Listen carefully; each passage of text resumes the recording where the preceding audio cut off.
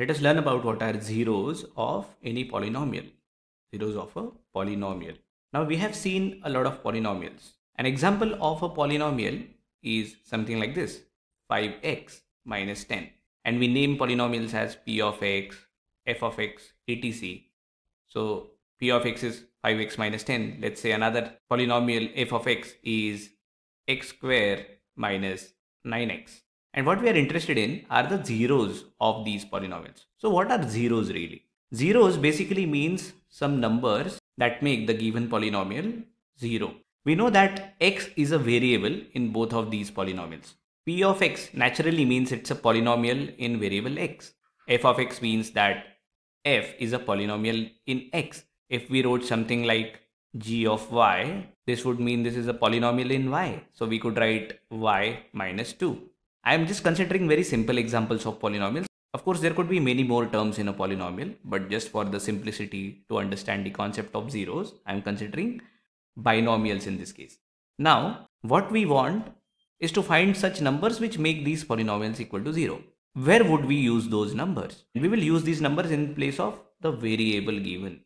So this variable y or x takes up any values that we put in and it gives us certain value of the polynomial. For now, we will just consider polynomials in x and the variable here would be x. So we will put x equal to something and then we will find the value of p of x or f of x and we will check whether it gives 0, and if for certain value of x the polynomials return 0 or the output is 0, we will call that value for x as 0 of the polynomial. So let us consider p of x. So p of x again is 5x minus 10. Now what we are going to do is to use trial and error, because we don't really know for which values of x would this be 0. X could take many values such as 0, 1, minus 1, 2, minus 2, etc. It could be anything. And there are infinite numbers. We cannot keep on testing, but there are ways in which we can find zeros of polynomials, which we will learn later. But in this case, we will just use trial and error. So let us start with x equal to 0. So what if we put x equal to 0?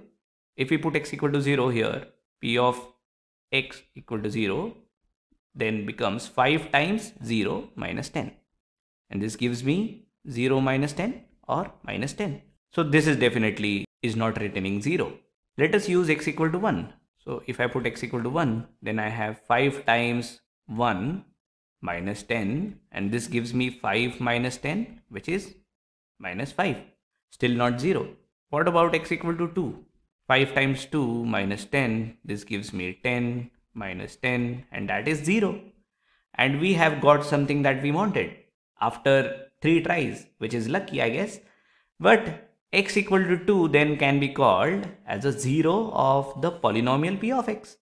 Now I just want you to focus on this part. Let's just forget everything else. So I'll just delete everything. So we have got something in place of x which makes the given polynomial p of x equal to 0.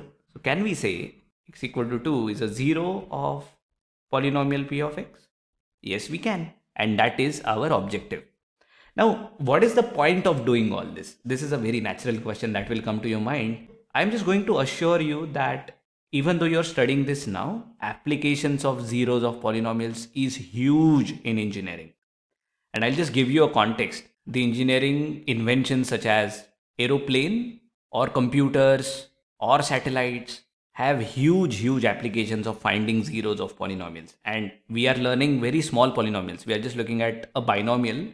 But when you go into complicated fields and complicated math, such as engineering, you have to deal with large polynomials, and then the applications of zeros is huge. So just trust that this concept is very important if you want to choose engineering or probably fields which use the applications of engineering. Of course, I am an engineer. That's why I'm saying this. There are again many different applications of this, but just trust me on this. So if we are clear with the point of finding zeros, let's just also find 0 of x square minus 9x. Now, can you guess? I don't really want to go into trial and error for this.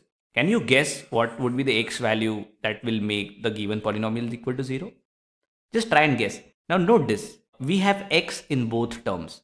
What if we just put x equal to 0? If we put x equal to 0, this will be 0 square minus 9 times 0.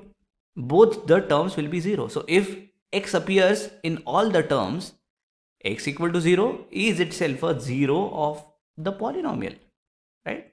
0 of the polynomial. Somehow I didn't get the space, but and I just instead of polynomial, I can just write 0 of f of x, right? That'll be very convenient for us. So x equal to 0 is itself 0 of f of x. Now, are there any other zeros of this polynomial? 0 is definitely a 0, and that was very easy for us to find out. Can we just use trial and error again? Now, we cannot keep on doing trial and error, but in this case, because we don't know any other methods, by using trial and error, we could put so many values in here, x equal to 1, 2, 3, even minus 1, minus 2, minus 3, and so on. But because I have done this before creating this video, I know that x equal to 9 is a 0 of this polynomial. So let's check. So f of x equal to 9, that makes the polynomial as 9 square because x equal to 9 minus 9 times 9, and that gives me 81 minus 81, and that makes the given polynomial equal to 0. And so x equal to 9 is a 0 of the polynomial f of x. Now, did we notice something? For the first polynomial, x equal to 2 was a 0. And in here, x equal to 0 and x equal to 9, both are zeros of f of x. Now, number of zeros of a given polynomial depend upon the degree of the polynomial. Remember that here the degree is 1 and here the degree is 2.